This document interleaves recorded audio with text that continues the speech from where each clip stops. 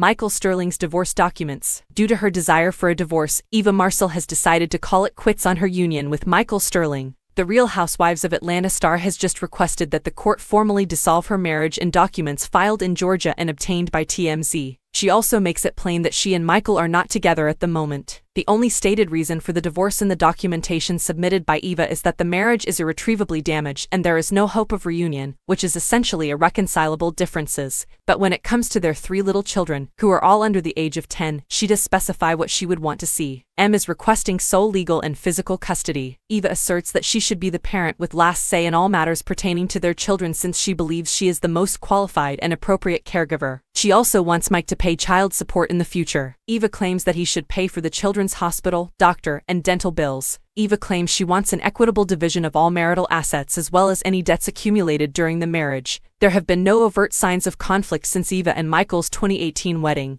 She's spoken highly of her now divorced husband to us on camera, so it's obvious that things have changed.